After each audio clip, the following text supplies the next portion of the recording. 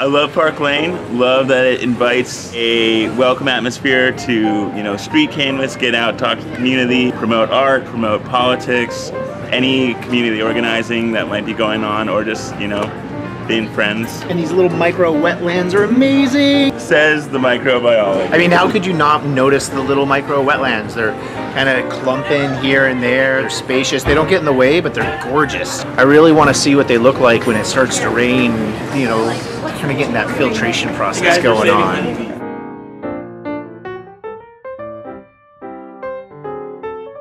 The street is actually doing what they wanted it to do, where it is car and people friendly. I like that it is pedestrian focused. It definitely lowers the amount of cars that are here, so there's just more people walking around and it's a lot more involvement between businesses and the people on the streets.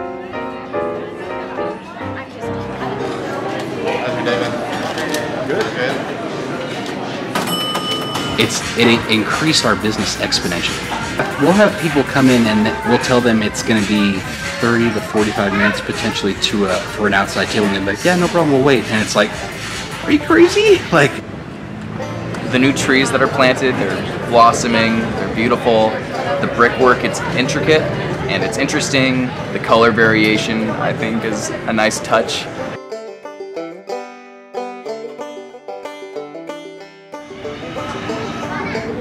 Yeah, so like if you were coming from maybe like somewhere down there and there was no seating, you could just come here and sit wherever you want. I like the fact that it's all well maintained and it's even, so if I was in a wheelchair, I could get around no problem.